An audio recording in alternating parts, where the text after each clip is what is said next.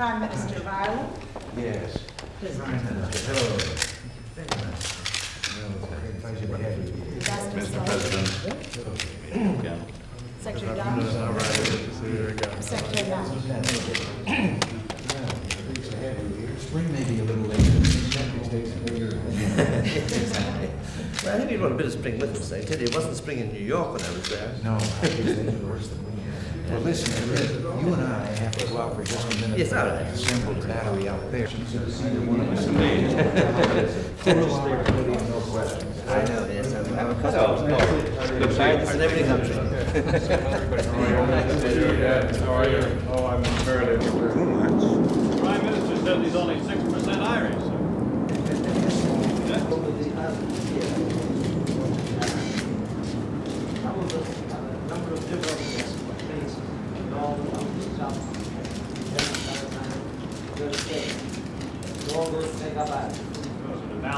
Since we're celebrating St. Patrick's Day, Mr. President,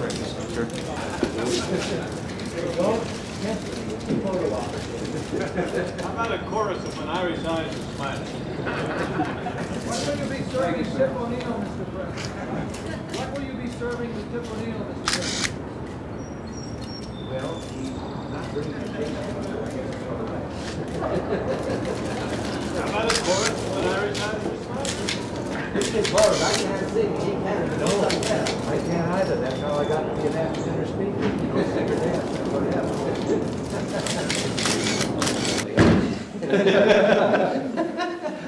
One who was irrepressible and always go in a singing journal. He said he couldn't be on television. He said he'd go door to door. That's a very good answer. Do you have any issues that you would like to bring up?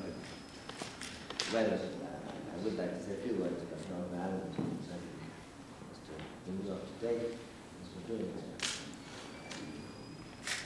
we are the four nationalist parties we are, the governing party, coalition government, the opposition party, whose leaders we met 2 years ago came here, and the SDLG party in Northern Ireland, which represents the constitutional, democratic, non-violent nationalist people of Northern Ireland. We've been working together for the past 9 months to reassess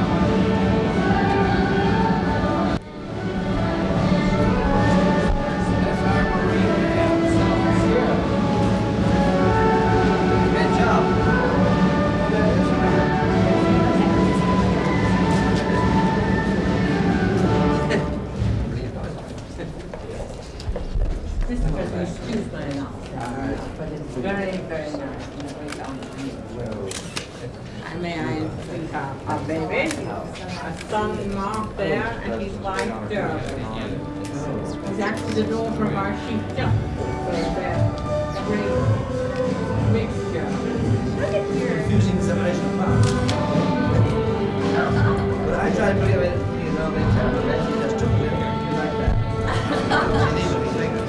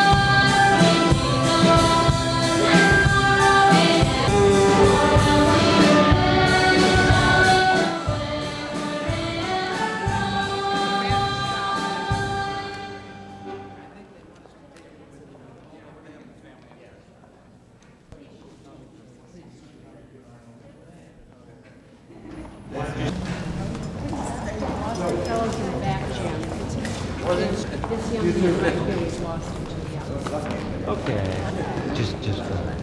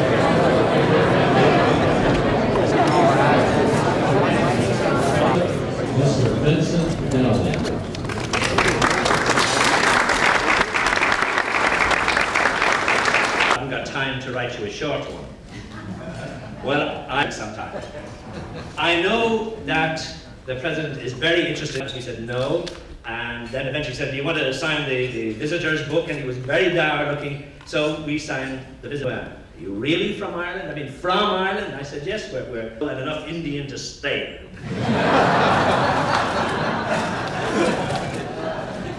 While I was in that part of the country, I didn't expect seeing Maureen O'Hara here today, because this comes into the story in a strange sort of way. He said, when my father knew, he said, well, I went there and there was nobody that I knew. But over in the corner, there was a red-faced, white-haired man and a sort of a thin, and Jack said, I couldn't hear what the other fellow was saying, but he was obviously driving the red-faced, white-haired man mad. So Jack said, well, son, and I'm here on a sort of sentimental journey, and I couldn't help earwigging on your conversation, and I heard what you said. And I thought you might like to know that my father often spoke about that.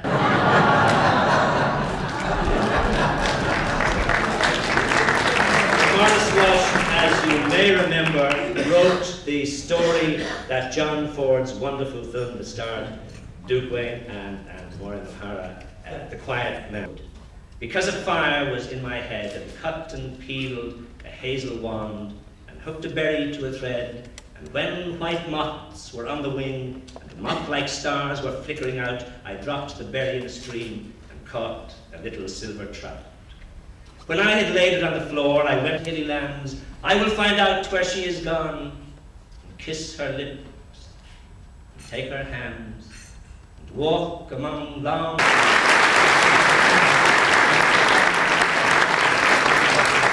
As you can see, anyway, we'll get an artist to work on it if you think it isn't like him enough. So, I wanted to tell you one of my favorite stories about you would have a drink and someone buys you one, you have to buy one back for everyone that's there. And Sean never would. We call him Sean, I'm on my own actually, O'Shea. But Sean was a teacher.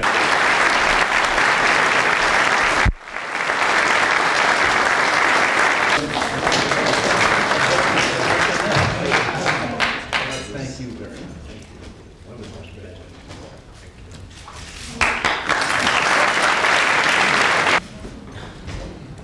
There'd be a question about me being Irish since I came up here without this. Before St. Patrick's Day. Well, be our guest on your first visit here as Prime Minister. We're especially happy to have you at bagpipes and shamrocks on the day when everyone is Irish, or as the saying has it, wishes they were. In the United States, especially, the impact of the Emerald Isle on our culture and history is enormous. America is today, because of the Irish, a richer, brighter, freer, someplace from Notre Dame. Back in the days of the great Clint Rodney, when Notre Dame was the giant of football world, it was between halves one day at a game when...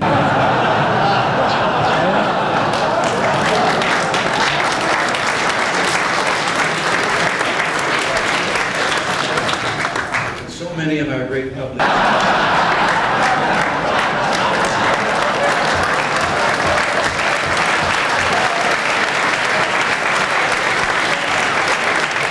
looking for listeners. Mr. Prime Minister, the joshing we do here is in the best Irish tradition.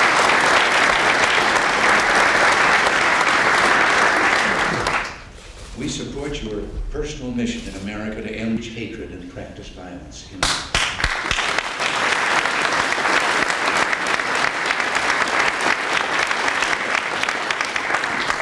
But there's another part of your mission to British government as they seek a democratic and peaceful reconciliation of Ireland's diverse traditions. As we know, the high-level dialogue between Ireland and Britain has been renewed, and the group, I express your sentiments, sir, to those of our own people and to the people of both parts of Ireland when we say to all those who Now, may I ask all of you here to join me in a toast to our friends, Prime Minister and Mrs. Fitzgerald, and to the warmest and best friendships, Ireland and the United States.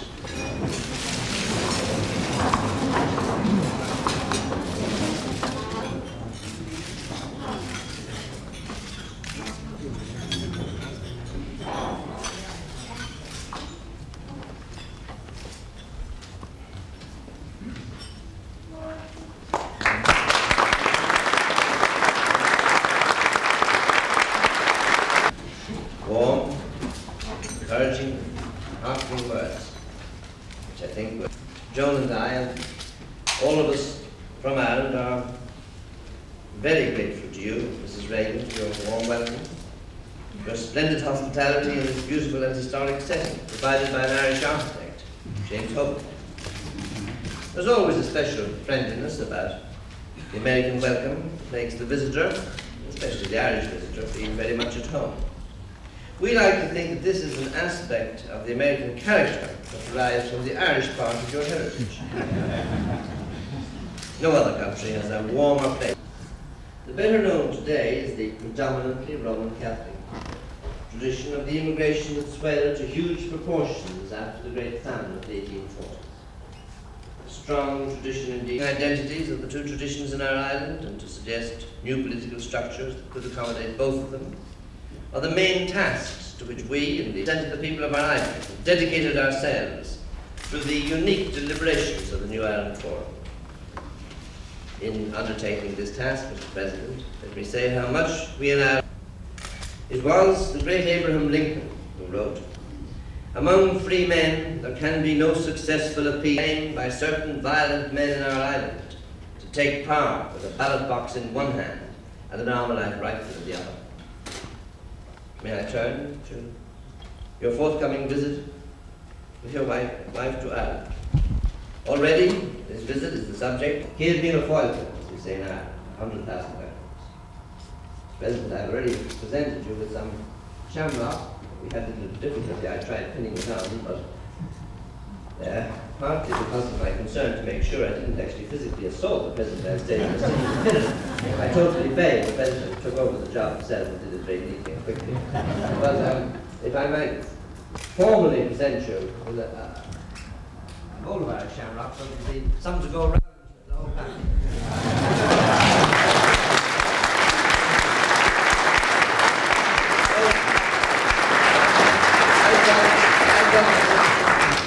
Only for me. Oh. Can I put this on?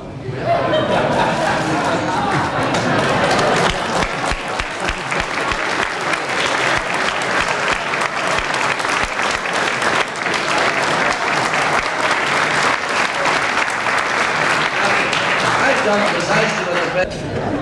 Now I want us all to raise our glasses to that happy day on 2nd June next, to Irish-American friendship, and to the President and Mrs. Reagan.